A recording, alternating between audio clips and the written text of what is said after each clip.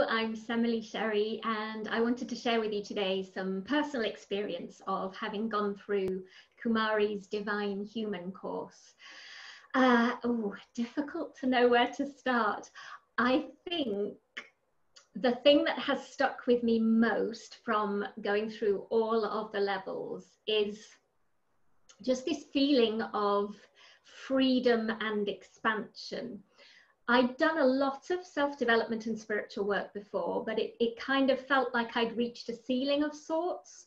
And I know that during Divine Human, it was as if the lid that had been placed over my head had suddenly been released. And there was this whoosh, a sort of uprushing of energy and a downloading of energy as well, which just meant that I felt I was holding in my physical body far more of my soul than I'd been able to before. My spirit, in fact, even beyond the soul. So really downloading a lot of the higher self energy. And when I think about that, I mean, it was several years ago when I went through all three levels, and just looking back now, thinking in my memory, what's happened to me in that time? Well, I've moved to my dream home.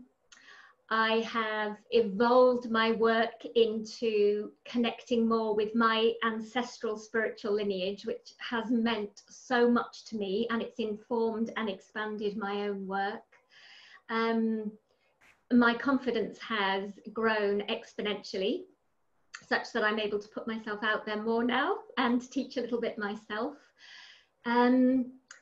So yes, seeing those results really physically and practically in my life in a really easy and joyful way as well. It's never felt like hard work since doing Divine Human. It's just flowed naturally and beautifully. What else do I want to say?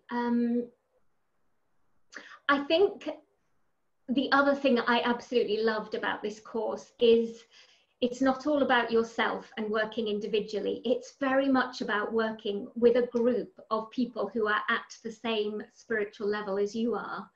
And it's very collaborative.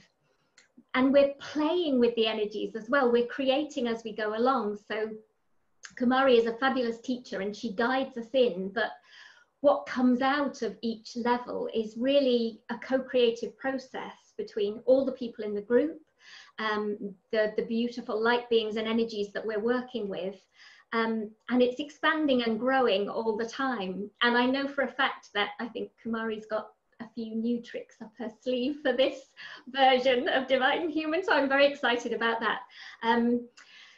So yeah, it's always growing and expanding, and I think particularly now where we're at this moment in time, with COVID and climate change and political fiascos going on, and just where we're at is we're wanting and needing people to work in this way.